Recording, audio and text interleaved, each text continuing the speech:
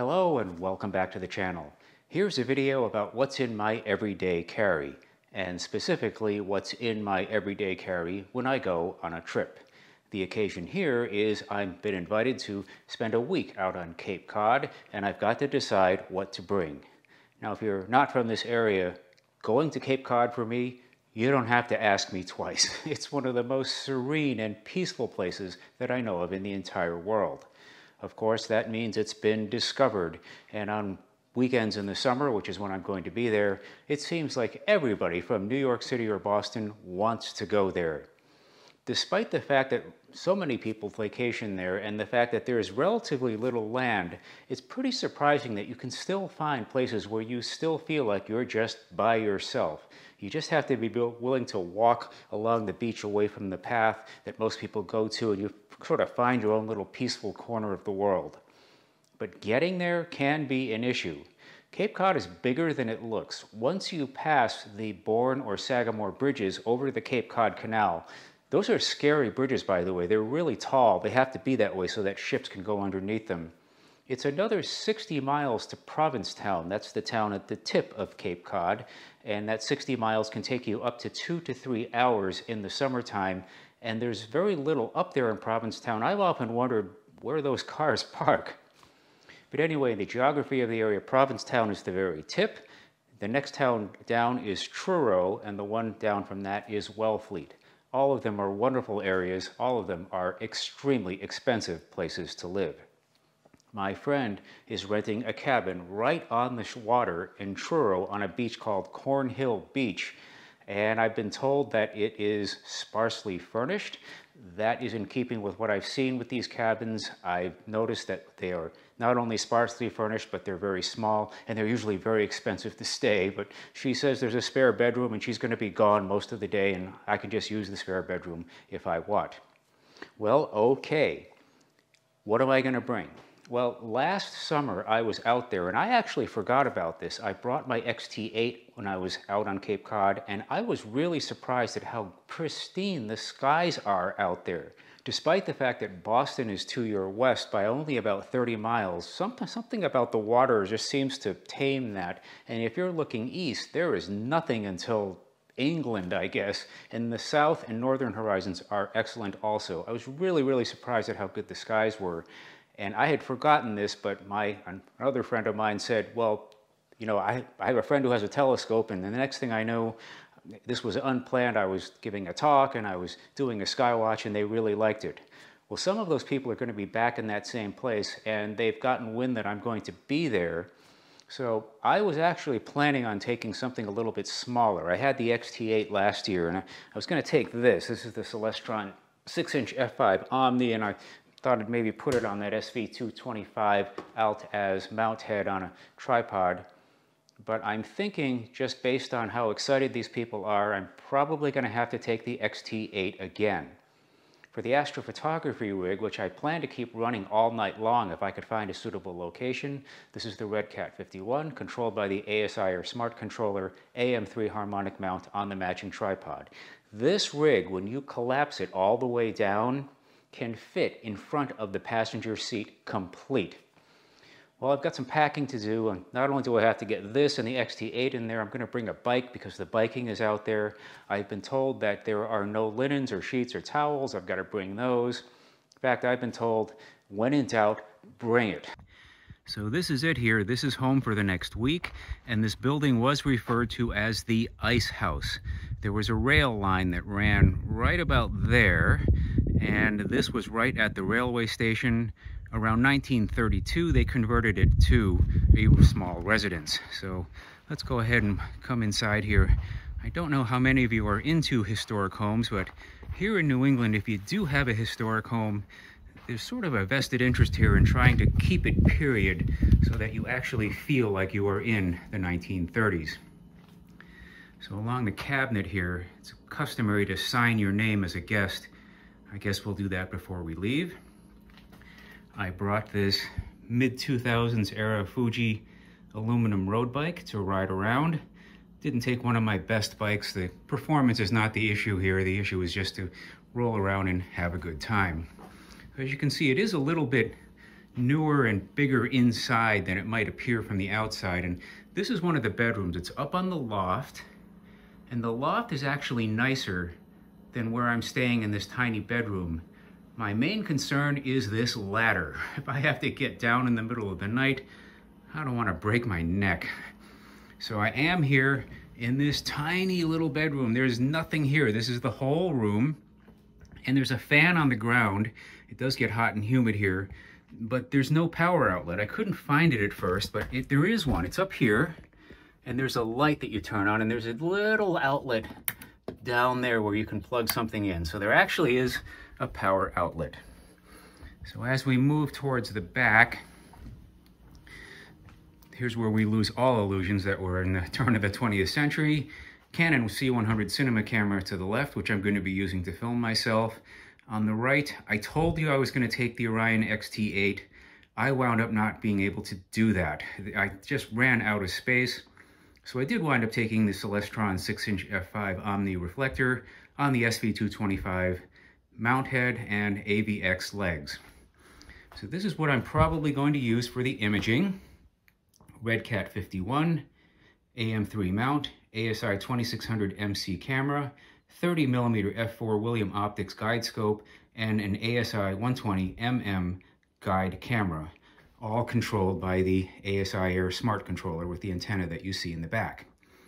So this is the view. We are right on the water. This is just stunning, and I don't know if this is coming across on camera, but there's a thing they have out here called the Cape Light. There's a special kind of blue quality there that you don't really see in a lot of places. It has something to do with its location on the Earth and the amount of humidity that's here. So that sandy strip there is probably where I'm going to wind up setting the imaging rig. It's further than it may look on camera here, so I've given up all thoughts of using an extension cord and running it out there. So instead, I'm probably going to wind up using this Jackery 290. This power supply has worked well for me in the past, but I've never run it all night, and it's, as you can see, it's not the biggest power supply in the world. Well, okay, they've said that it's going to be cloudy all day, but as you can see, it's already cleared up. If that holds true, I'm going to set up tonight and we'll take some images and see what happens. So the forecast did clear up. I was really facing the possibility that there would be no clear nights at all this week, but it looks like tonight might be good and even the third night might be good. Those of you in West Texas or Arizona or New Mexico might not be terribly impressed by all of this, but around here, 3 clear nights in 1 week, that's playing with the house's money.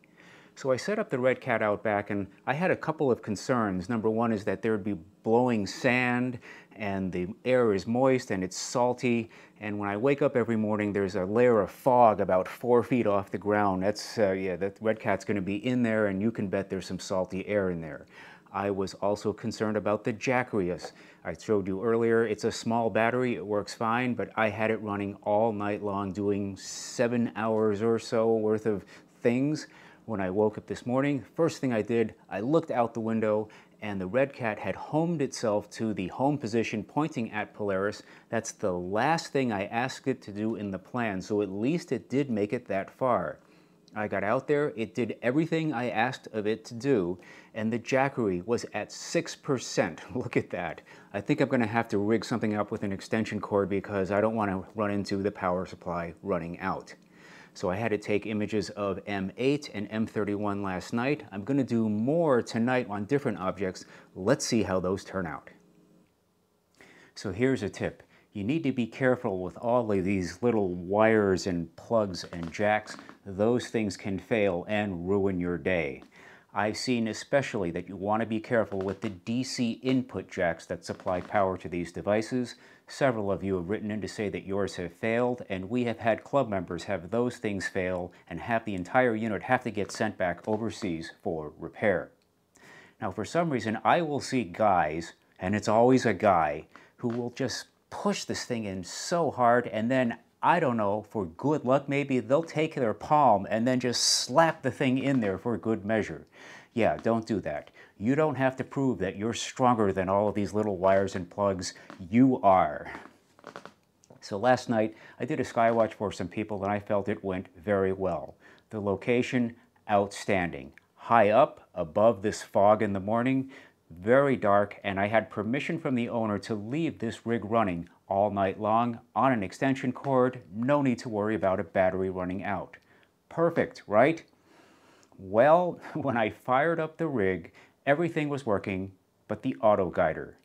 I don't know what went wrong. I tried recalibrating the auto guider, I tried restarting the system, I tried reinstalling the firmware, nothing. Those of you who do astrophotography know, if everything works but the auto guider, it is just plain maddening. Well, I couldn't figure it out, so I figured I'll just take everything back here. Just for luck, one last time, I went outside here, fired it up again, same thing, nothing. Well, I figured I can't fix this thing here, we'll just have to go home with it. At the very last moment, I noticed the stars on the auto guider were just a little bit bigger than what I'm used to seeing. The nearest thing I can figure what happened is that this thing has been driven around by, some 200 miles or so. The focus wandered by just a tiny bit. Spent a few minutes just fiddling with the focus, everything snapped back in, and everything just started working. Terrific. The problem with this is it didn't get fixed until after midnight. I only had about 4 hours or so to collect data. If I looked uncomfortable in that last video clip, I was. The temperature here all week has hovered right around 100 degrees Fahrenheit. There is no air conditioning in this boathouse. There are fans and you can open the windows, but in order to film that segment, I had to turn off the fans so that you didn't hear them on the microphones. What a difference a day makes. I woke up this morning and the temperature plummeted to 50 degrees Fahrenheit. I was shivering. I didn't even have a blanket over me. You can see I'm wearing a lot more clothes right now. So I've had a wonderful week here. I biked close to 210 miles in 6 days. And I don't know if any of you live on the shores or if you have access to the ocean, but I come here about once a year and I find being on the Cape really captures that sense of being a kid on his summer vacation all over again. Long, hot, lazy afternoons, walks on the beach. It isn't so much about what I did with my summer vacation, it's about how I felt on my summer vacation. So with the telescope, I did wind up bringing the 6-inch f5 Celestron Omni, as I showed you earlier, on the Altaz mount. For the eyepieces, I decided to go minimalist this time. Normally I bring a bunch of stuff with me, but not this time. I tried to see if I could get away with only 2 eyepieces, and it worked for the Skywatch, and it's worked for me here. I spent a lot of time looking at the late summer and early fall objects using only the Teleview 24mm Panoptic and the Teleview 11mm Nagler. I never wanted for anything else. I had 2.5 nights of good seeing for astrophotography. I'm going to process that data very shortly. So it's our last night here and a bunch of us are going out to Provincetown. That's the tip of Cape Cod. If you ever come to this area, that town is a must-see. When I was a kid, adults would tell me, we lived 3.5 hours away. There was no way we were going to come here, but adults would tell me, don't go there. Provincetown has a well-deserved reputation for being a wild and uninhibited place, especially at night. That is changing. I think I was probably born a little bit too late to see this because I come out here every year and it seems more genteel every year. Mostly I see tourists walking around just wanting to have a good time. The artists and the fishermen, the people who have traditionally lived in Provincetown, can't afford to live here anymore. Every year when I come here, I see more really big houses being put up. Since I am going out to Provincetown with the people, it's going to be a wonderfully clear night tonight. I don't have time to be here with the astrophotography rig, so I'm going to set the Red Cat outside, run a plan on the ASI Air that will let you do a series of objects starting at a particular time. You take a certain number of frames on each object and you move on. That works well most of the time, but not all of the time, and I may be talking about that at some point in the future. Obviously, when you do this, you don't have the ability to focus. You just have to rely on the focus that was achieved the last time you were out and hope that nothing has wandered. And obviously, your polar alignment isn't going to be perfect, but hey, it's what we've got. Let's see what happens.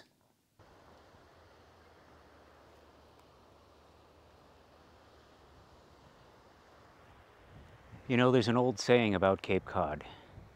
If you come here and you get sand in your shoes, you'll be back.